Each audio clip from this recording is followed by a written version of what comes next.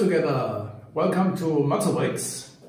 This time we're not dealing with Lego train automation, but we've come up with something else. It's the funfair elements here.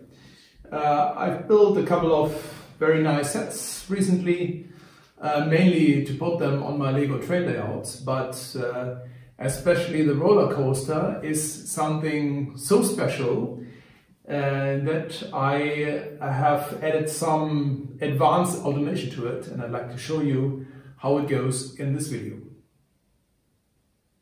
The roller coaster from Lego is one of the best sets I've built in my whole life.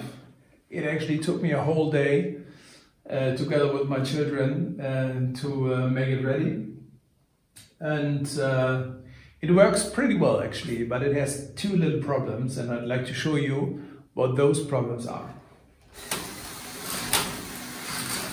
The first one is that the vehicles sometimes don't pass this curve.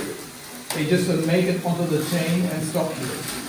And when they do, then they stay in this position until the next sledge comes, bumps from behind, and pushes it onto the main chain. And unfortunately, this situation can only be healed by pushing the sledges manually onto the main chain. So that's not what we want, of course. And the second problem is that the sledges don't have exactly the same speed. It's like with a car on the road, there are never two cars that have exactly the same speed, and for this reason the distance between the sledges is getting smaller and smaller because the faster car is catching up with the slower. And to overcome this problem, we have built, To overcome this problem, we have built a small wheel here. It's similar to the wheels in the top curve to make the sledges go around the top curve here. And we've attached this wheel to a Lego Mindstorms motor. This is also attached to a sensor here to the main EV3 module. The sensor detects a sledge in that area. The computer makes sure that the distance to the preceding sledge is kept.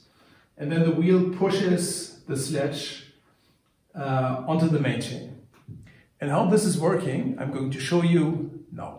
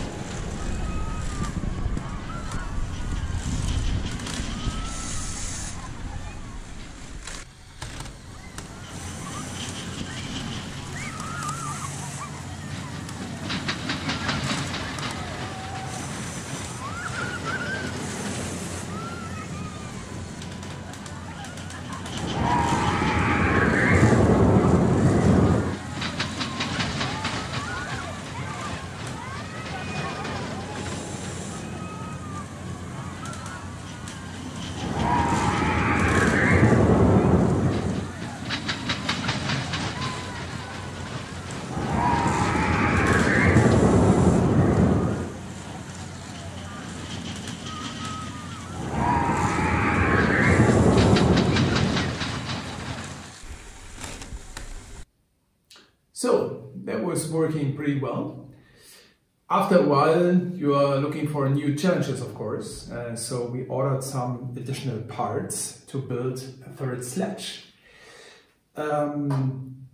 Having 3 sledges on this roller coaster is not so easy because there is then a lot of vehicles at the same time on the tracks. So you need some additional distance logic here. and what is best suited for the task. Of course, the station where people are getting in and out.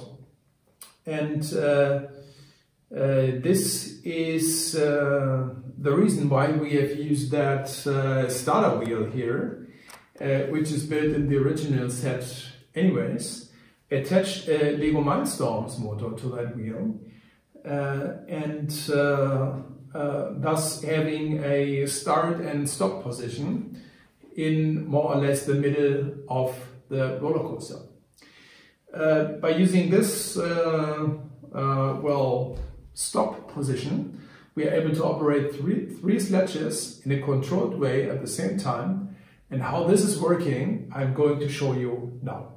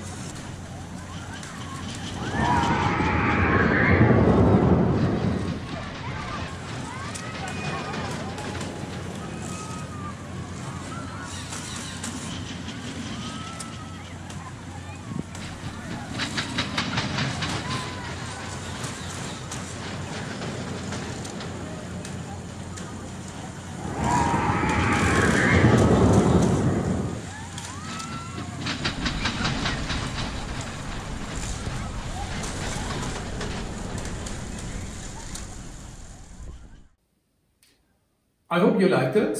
Thank you very much for watching. If you're interested in those Lego automation topics, especially Lego train automation, of course, make sure you subscribe to my YouTube channel and also navigate to my Facebook profile. It's also Matzo Bricks, easily to find. Press on the like it button to make sure that you don't miss any interesting information on Lego train automation, if that's interesting for you, of course.